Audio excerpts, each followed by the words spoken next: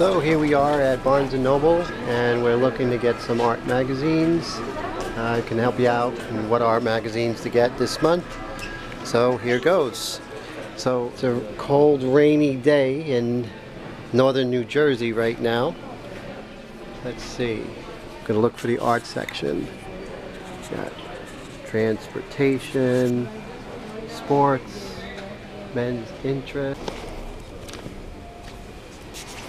Actually can't find the art section right now. So weird. Ah, here we go. Very small section. They have it in technology, whatever that means. It used to have its own section. Let's see. This is actually a really good magazine called Professional Artist. Gives really good tips on using technology, getting into art shows, having your work ready for galleries, stuff like that.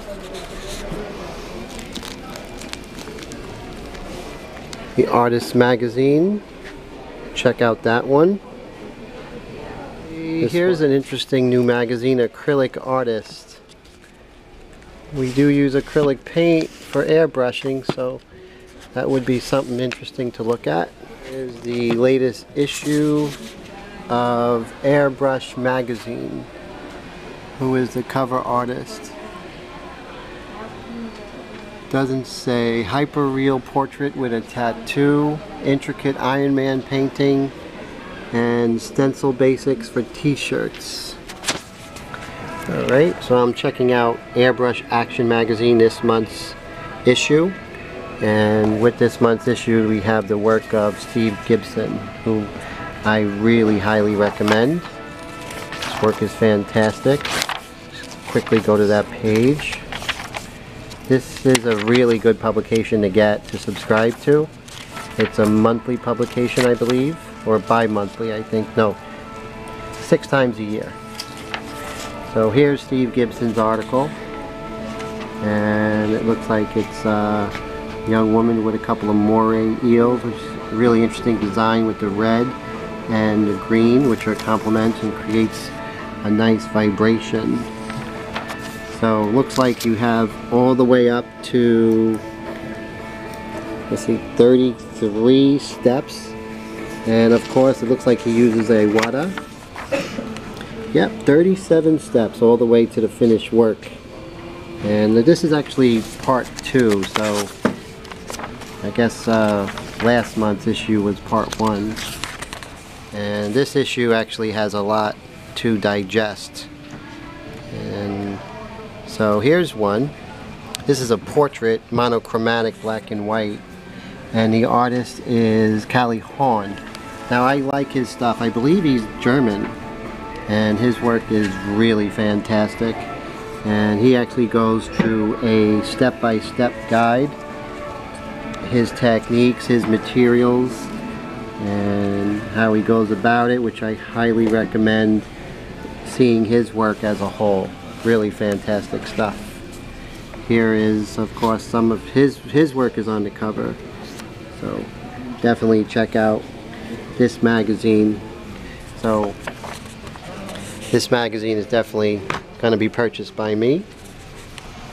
Then we have this month's Acrylic Artist magazine. And let's see, redefine portrait, capture details. Let me see what we got in here. This is, actually it's a really good book because a lot of times acrylic paint takes backseat to oils, which I do not agree with. Oils were great, they are great, but they're not the only way to go. And you gallery people who are watching, grow up. And let's see. Okay, some of the work is interesting. Really nice tutorial on how to do a snow scene in acrylic, which is really fantastic, especially those textures. So that's a toss-up. I don't know. I'm not going to get it. I can do without it. But if you're painting a snow scene, definitely. Then we have the Artist magazine. and that's usually a good one. I recommend it if you're middle of the road, sort of still trying to find your technique. But if you're an established artist, then I would have to say you could skip this, and you really don't need to go any further with this.